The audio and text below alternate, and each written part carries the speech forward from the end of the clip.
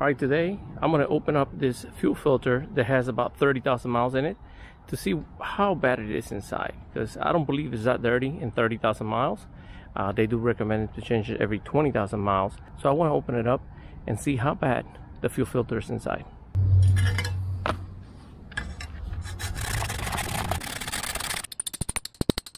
Alright, open it up a little bit. Let's see what's inside.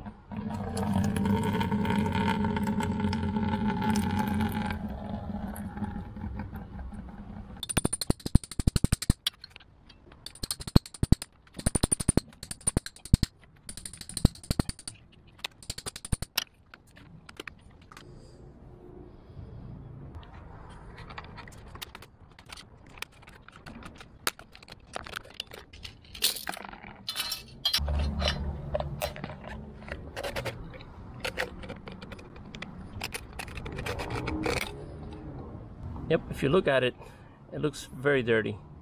So it is better to change it every 20,000 miles. Look how dirty that is.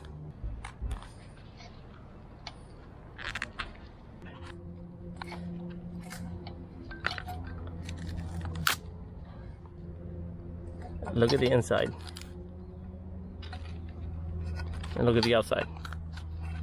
So this is what all the fuel filter is going through.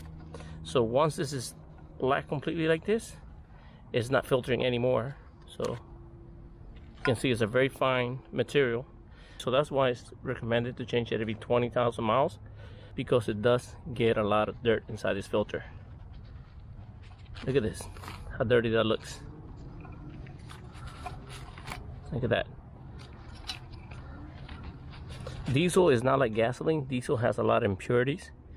Gasoline is more refined. So I always wanted to open one of these up to show you what it looks like inside, how dirty the filters get. Like I said, this one has 30,000 miles. I should have changed it at 20,000 miles. So it looks like it really does need to be changed every 20,000 miles. Look at that dirty diesel in there. Let me show you in the bucket. Look at this. Very dirty diesel.